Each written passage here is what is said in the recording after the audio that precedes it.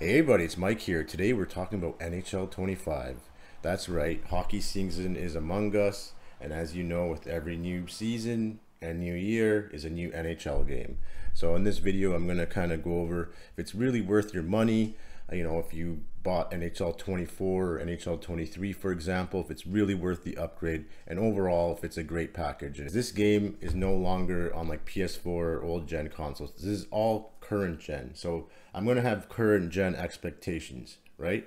And the first thing I noticed when going through these menus is they're clunky as hell. Like they're very slow, and it really ruins any sort of that snappy feeling that we're used to from our normal PS5 games. I don't know why they haven't got to the bottom of this. They got all this money from HUT. EA should really improve on these menus, but they're very slow and clunky. So that was my first thing I noticed. Really unhappy about that. I want to get into everything, all the new features, and I want to at the end I'm really going to give you my overall thoughts on the state of EA and really how how the NHL franchise is doing, and overall if you should buy the game. So make sure you stick till the end. I really was not too interested in buying this. Honestly, if I didn't have this review channel, I probably wouldn't have bought it this early at least. But I wanted to make sure to check it out so I can give you guys the best possible information so you can make a solid purchase decision. And I'm gonna be very honest with you guys. Basically, this is now on current gen, like I said. So the current gen graphics, there is an improvement there, but it's nothing you haven't seen before, right? You still have these crappy audience. Like, why haven't they updated the audience yet? Is this such an easy fix that EA can do? If they just fix the audience so the crowds look more lifelike, and not everybody's wearing the same shirt. It literally looks like PS2 graphics still, and I'm very disappointed in that because this year is supposed to be the big move into next gen, and some of the characters just look silly. And we're in 2024 now. We should have higher standards of this, especially when you move your game into a current gen console. And I'm playing on the PS5, and of course, yes, they are graphical improvements. Don't get me wrong. The facial animations look a lot better.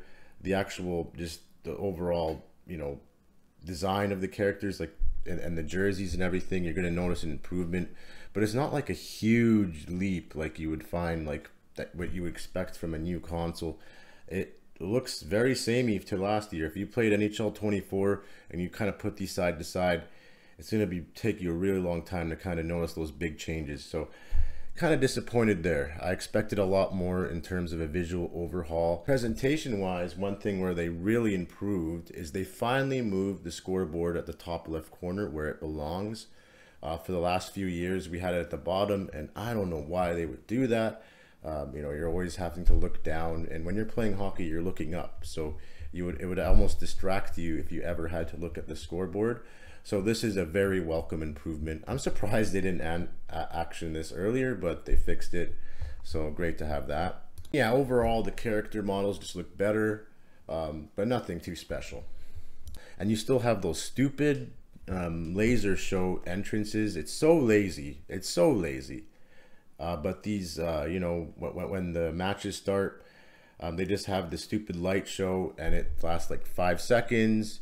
There's no like that full proper entrance that it should be. So I'm really disappointed in that. And one thing EA is really good at is their marketing slogans, and this year it's called Ice Q. And Ice Q has a host of different changes, or they say that they've improved the AI to the point where the AI can react appropriately according to the player. So they'll open themselves for a pass better, and just overall better AI intelligence. And I did notice some improvements, like I do, and this could be just from my brief experience here, but it's nothing groundbreaking. Is the AI still going to make dumb choices? And it's not something I've noticed a lot. One thing they did also add is something called next gen vision and movement. So basically all this is when it's active, players will kind of use the net as their target, opening their bodies to make plays. So they also improved on how like one-timers are performed. They call it skill-based one-timers. Basically it's just it's more pronounced when you do score a one-timer, and I find they're a lot more effective this year. But they've always been effective, so it hasn't changed very often. If anything, I find they're going in even more now. So, this is definitely a year for the one-timers, for those who like to score like that. But that's it pretty much when it comes to Ice Cube. It's a very, very fancy word for, very basic new features. Nothing incredible. Now, I know it's all sounding pretty negative, but they did improve the franchise mode. Nothing incredible, of course, but they did make some useful improvements. And it comes mostly from the UI change. So, they've added a better, kind of easier to navigate UI. So it's still slow, of course. I don't know why they haven't sped up the menus, but I like how they've added box scores. So you can now, in one screen, you can see all the different matches, look at all the different stats from the matches from this screen, see their star players. And I really like that they added that. I think that's a huge improvement, and it makes the simulation feel more alive. They've actually added new stuff when it comes to, contracts. They finally added no movement clauses for each contract year, no trade clauses, stuff like that. So there's more options for how you kind of set up contracts, and that's a really good improvement. And another much welcome enhancement would be that you can now see the different awards and achievements the players have made over the years in franchise mode. And it's a great sense of progression, and you can see, the different awards they won in previous years. And it's just great that they added that. I'm surprised they didn't have it already, but nonetheless, it's a great addition. Overall, of all the game modes, I think franchise mode seems the most love and care. And this is what I wanted, right? Even looking at my previous NHL reviews, I've always wanted them to kind of focus a little bit more on franchise mode, because that's the mode I spend the most time with.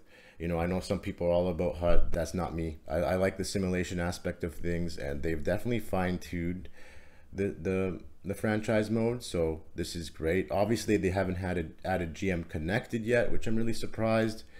But nonetheless, you can still do roster sharing and, create your own fantasy rosters in franchise mode, using, old school Illumini teams and stuff like that, old players. So there's so many different options in franchise mode. You can also interact with your players and kind of convince them to kind of switch their play style or switch their positioning. This could actually lead to a decrease of morale, so be careful with that. But I like that open-endedness they have. I know we had that option in FIFA to kind of, move your players and kind of move them into different positions. So that's a good addition overall. And overall, just in terms of gameplay, everything has been slowed down quite a bit. And at first I didn't know how I felt about this, but the more I played, the more I actually appreciate it. And I guess the more realistic it is, right? Because it's all about setting up correct plays, and that's what hockey's about, right? It's about, passing properly, and the passing does feel a lot better this year. So that's definitely a positive. I think them slowing things down definitely helps. I like the stick lifting and the poke checking. It just feels a lot better than ever. We used to call it like the penalty button, but now I think you can actually stick lift properly this year, as long as you angle yourself correctly and you don't spam it like crazy. But I like the stick lifting and the poke checking. It all feels great. And the fact that they slowed it down is a lot more, who you pass it to. Of course, they still have the pressure system and stuff like that, but I think they ironed out some of the kinks, and just the gameplay it's actually improved, and it's a lot more fun. On the downside, I do find a lot of stupid goals are going in, and random goals. I don't know if it's just my luck, but I've noticed consistently some very odd goals are going in. Again, I noticed the goalies are making incredible saves at the same time. So overall, I think gameplay is an improvement. I'm really happy to say that, by the way, because with these NHL games, that's what it's all about, right? It's all about the fun gameplay. And I knew they slowed it down a bit, but I didn't think it would be an improvement, right? I like how they did it. You have to play to kind of see, but them slowing things down really gives you time to make those passes, and I'm enjoying the gameplay quite a bit. Now, Be a Pro mode, on the other hand, I'm not as happy with. Let's be honest here. If you've played Be a Pro and sit from like NHL 19, you've played the same Be a Pro. It's like they haven't changed a damn thing. And I don't know how they get away with this. I really don't understand how EA thinks it's okay to re-release the same game mode over and over. You still, even when you start your Be a Pro, it's the same cutscene. It's the same exact cutscene for the last 5 years. It's absolutely ridiculous. Guys, this is what happens when there's no competition. When there's no competition, you just do whatever the heck you want and you release this type of quality. You know, look at, like, for example, I remember even NHL 14. I said back in the day, we were able to start and play a season in the OHL, you know, work your way up into the AHL or NHL, and there was more of an actual simulation experience. Now this is just like, you know, quick, let's get you right into the NHL. There's no, you start off as what, like a 73 or something, and there's no progression in that. A lot of the conversations in Be a Pro are still stupid, and these text-based conversations really don't add a lot to the experience. You know, let's look at other sports games and the type of, you know, Be a Pro modes they have. This really has nothing on it, and it's a really pathetic state. I used to love playing Be a Pro, but I don't think I'm going to bother with this year. They really need to focus. So if you haven't played Be a Pro, in maybe, you know, 6 years, there'll be something different, but it's literally the recycled copy and paste from the last 5 years, and I personally think it's unacceptable. And I really can't tell you how much I miss, you know, creating a character. I think it must have been since NHL 20, where we can start in, you know, the OHL, work your way up. You don't start off at a super high rating, and there was a really true sense of progression. And now it's really lame. It's unacceptable. And in terms of World of Chell, not my most played game mode, but they did touch it up a bit. So now they've added live events. Like, for example, right now they have the NHL 94 Rewind, which kind of makes the ice that pixelated blue. Really cool. But yeah, for HUD, it's really the same thing. If anything, it's quite egregious, some of these packs. There is a one pack right now in the store that actually costs more than the deluxe version of this game. It's like $130 or something stupid. Please don't buy this pack. Please don't buy any of these packs. If you watch my channel, you know, you're smart enough to know not to waste your money. Don't give these guys any money. You know, this mode is just gone to real crap. Like, I mean, and when I say that, I don't mean like the quality of it, just the egregious types of microtransactions here is ridiculous. You shouldn't have any pack that's worth $130. It's really too much. So I hope you guys don't get too sucked into HUT.